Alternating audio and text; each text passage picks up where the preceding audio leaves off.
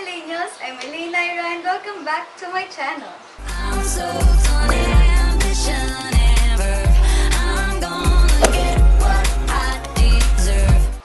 So for today's video, ipapakita ko sa inyo kung paano ko ginawang ganito yung long sleeves ko na oversized polo.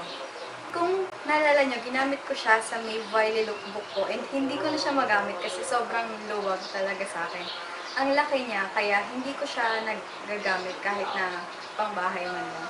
So, naisip ko, total wala naman akong ginagawa ngayon na i-transform ko na lang siya sa damit na magagamit ko. So, if you wanna know how I made this, let's get into this video. Prepare ko na lahat ng kakailanganin ko para di na ako palakad-lakad sa bahay. And ang una na dyan ay ang long sleeves polo ko. Next is yung dress or outline ng paggagayahan ko ng size ko. Next is yung thread or sinulid. Next naman yung sewing kit ng lola ko. And pins. Super daming pins. Hindi halatang pins dyan, pero pins yan guys. Yung gunting. Last is yung outline or design ng gagawin ko.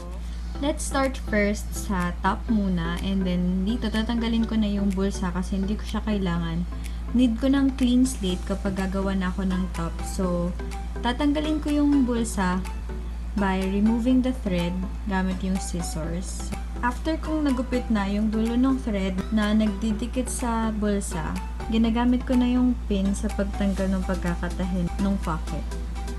Ayan, successfully ko nang natanggal yung pockets, and ang next kong gagawin ay iti-trace ko na yung sizer ko, yung dress, para malaman ko na kung gaano kalaki yung top na gagawin ko.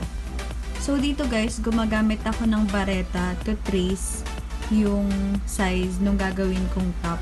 Pero hindi ko siya i-recommend kasi ang hirap niyang gamitin. Pero magandang gamitin ng sabon. Maghanap lang kayo ng sabon na talagang madaling mag-glide sa tela. So, napansin ko nga na hindi pantay yung pagkakatrace ko. That's why I decided to fold na lang yung polo para ma-assure ko na symmetric talaga yung gagawin kong top. So, tatanggalin ko muna yung sleeves and itatabi ko muna siya kasi magagamit ko pa siya later on. So, ginugupit ko na lang yung para sa outline ng magiging top ko. And itatabi ko muna lahat ng excess kasi baka magamit ko pa yung ibang tela later.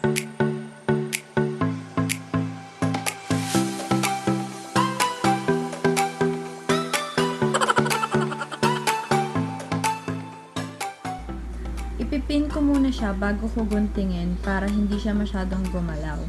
Yung paggugunting ko dito guys, nilagyan ko siya ng allowance para mamaya sa pagtatahi, hindi siya masyadong super sikip. And if napansin nyo, yung pagkakagupit ko kanina is straight lang siya. Kasi ngayon, gagawa na ako ng folds, and then yung curve na ginawa ko kanina is yun yung magiging guide ko kung gaano kalaki yung fold para may space para sa boobs.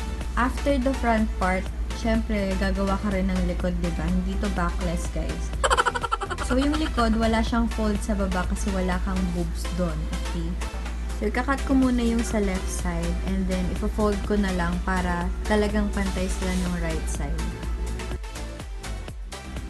After all this cutting, pwede na tayo mag-start with sewing.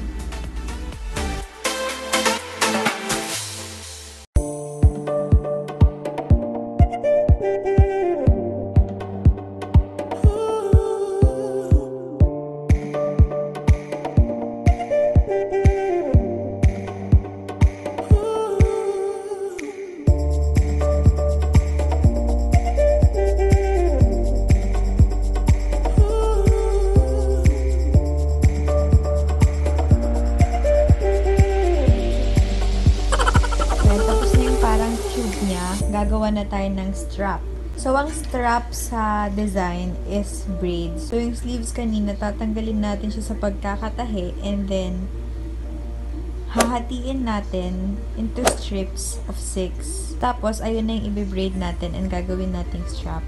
And our top now is done. And let's now go to our skirt. Umpisahan natin yung skirt by making the waistband. So, gagamitin natin yung other sleeve and then tatanggalin ulit natin siya sa pagkakatahi and hahatiin sa gitna and Gagawa tayo ng strips of 3.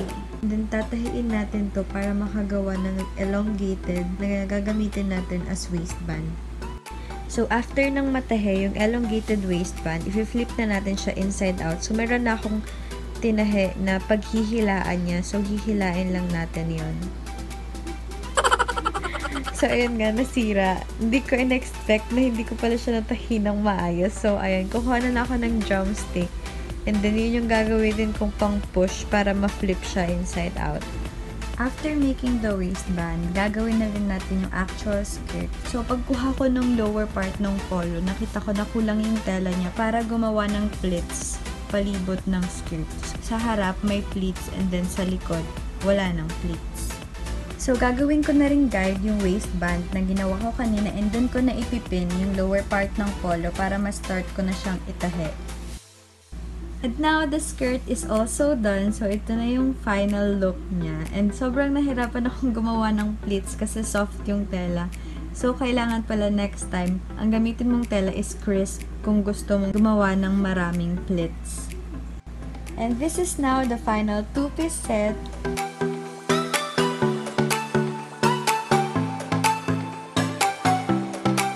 So, let's now see how it looks on me.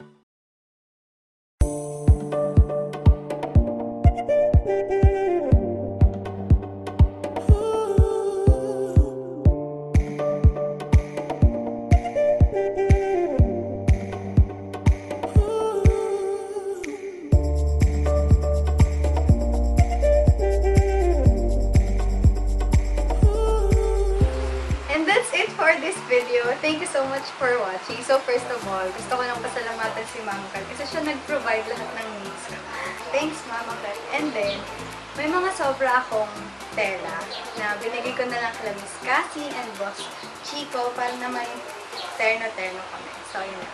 Thank you so much for watching. You guys can follow me on all my social media accounts. Everything is at milleyjnnials. My Instagram is at milleyjnnials and my Twitter is at milleyjnnials. Don't forget to subscribe, just click here. And if you want to watch more videos, just click here. Bye!